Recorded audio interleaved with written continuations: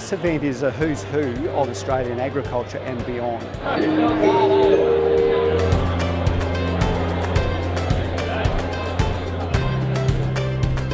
The challenges are big and we need to think big.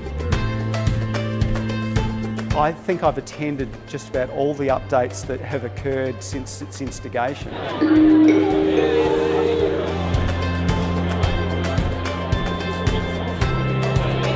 I really enjoy it as a professional development activity for myself. You know, I'm working with clients and this is my chance to be updated on the technical aspects of cropping. What do you think we need to do in the agronomy sphere to break down that bias?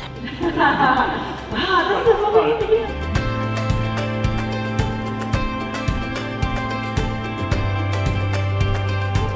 As a research organisation, it's always really, really valuable for our researchers to come along to these events because they get to see the issues that farmers are facing. And just wanted to highlight again, you know, this is a local scale problem. This is not something that's coming from somewhere else.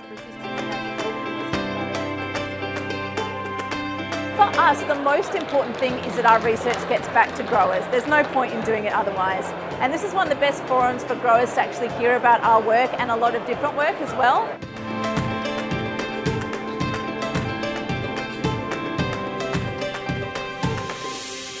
The opportunity to sit next to another agronomist from another region in an event and say, oh, what did you think about that idea? Or at Smoko time and be able to do the same with another grower is enormously valuable. It's just to almost cement my knowledge, to come and kind of ground truth it with your peers.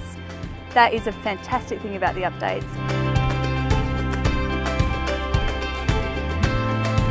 This is my first one, so I'm sponsored by the GRDC for an Agri-Future Scholarship, so just being able to have like the relationship with GRDC and getting these opportunities is really fantastic for my development as a uni student.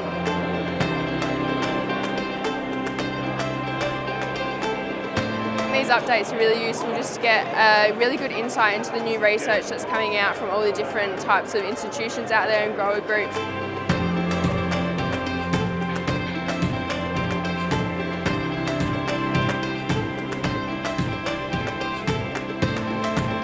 It's really great to connect with the GRDC staff. They get to hear about the research that we've been doing over the last year, and then we get to hear about what their industry concerns are so that we can adapt our research as well. I've already spoken to about 2 or 3 of the GRDC staff today, and it's great just to hear, you know, what's going on, and often there's some information swapping between us.